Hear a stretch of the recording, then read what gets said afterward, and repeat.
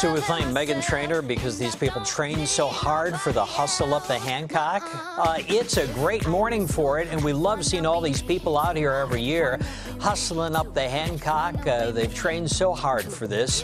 More than 4,000 people are taking the fight for healthy lungs step at a time. The annual Hustle Up the Hancock begins about 40 minutes from now. The event raises millions of dollars for lung disease, research, and education as well. One of those participants is our own Derrick Young. He's inside the John Hancock building where climbers are getting ready to take those stairs up. He's doing his stretching out there.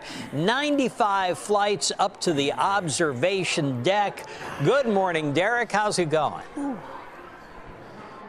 Hey, good morning, Ed. It's going great. I'm getting ready, getting my legs warmed up, getting all stretched out. I'm standing here on Inspiration Row because what happens is all of those people who are upstairs getting warmed up, getting stretched out, they're going to come down the elevator and they'll stop here. So they'll take their picture, and that's when everything begins. And then they just walk down this aisle here in this row, and this is where the inspiration really kicks off.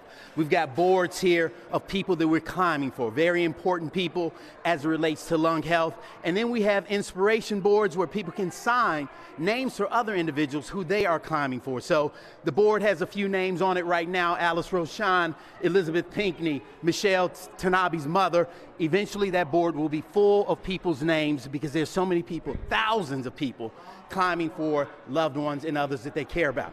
So I'm walking down the row. You get a final drink of water at some point if you'd like that. And you can see our crew setting up here lots of water because, again, we have thousands of people doing the climb.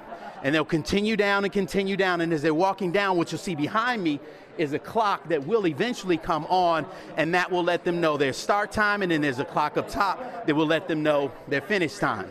So at this point, I'm going to bring in Joel Afric. He's the CEO of the Respiratory Health Association. And Joel, tell me, how important is this climb to the Respiratory Health Association? Well, it's so important, Derrick. We're a local organization. The money we raise here in Chicago stays here in Chicago.